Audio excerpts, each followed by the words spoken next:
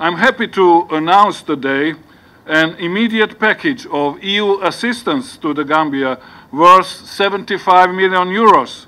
The European Union, one crucial, long-standing development partner of the Gambia, has moved quickly to open a new chapter with the country. This after emerging from a not very smooth relationship with the former government.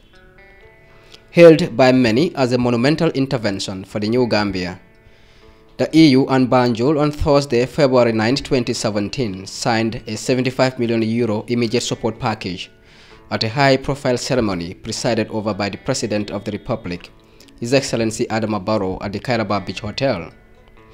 Neven Mimica, EU Commissioner for International Cooperation and Development, was on hand to put his signature on the aid agreement on behalf of his organization, whilst Usoni Dabo, the Gambia's Minister of Foreign Affairs, International Cooperation and Gambians abroad, did the signing for the new dispensation. My visit is a testimony to what the European Union is fully committed to, and this is engaging with the Gambia to open a new chapter of our relations and to be a privileged partner of the new Gambia.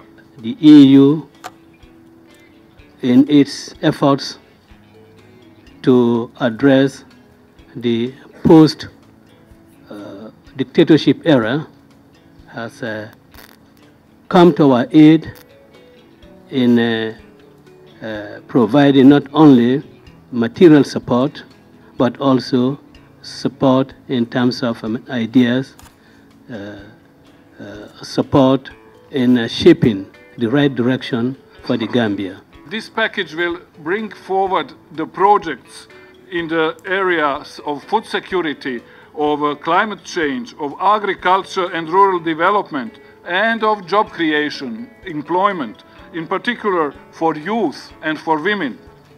Coming on the back of a regime that left the Gambia with serious economic troubles, the signing of this 75 million euro package from the EU could not have come at a more appropriate time. Your visit comes at a very crucial period for the Gambia. We have just assumed the task of governing the country after decades of dictatorship and self-imposed isolation. As a new government, what we have inherited is an economy that is virtually bankrupt and in need of immediate rescue. Also on the same day, an all-important project dubbed Youth Empowerment Project was launched at the Kairaba Beach Hotel. With a budget of 11 million euros, the Gambia Youth Empowerment Scheme aims at supporting directly and indirectly about 100,000 young people. This Youth Empowerment Project wants to capitalize on the enormous creativity, ingenuity, initiative, innovation of the youth of this country. It will be able to turn the tide against irregular migration by creating jobs for the youths here at home. With your knowledge and experience of the Gambian environment gained over the years, we have no doubt that ITC is a solid partner that would deliver to our expectations.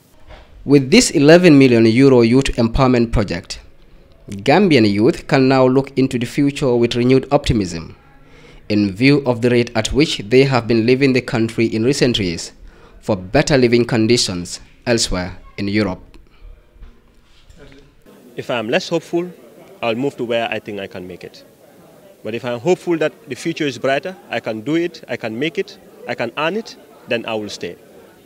So in the new Gambia, having the first major project being signed that has to do with young people, especially migration, I think increases our hopefulness. And I think this is a step in the right direction and will encourage the new government to ensure that issues of young people become a priority.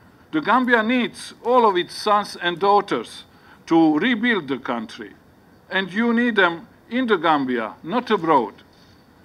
I'm also happy to announce that the European Union is already preparing a new package of our assistance of 150 million euros to address medium and longer term actions.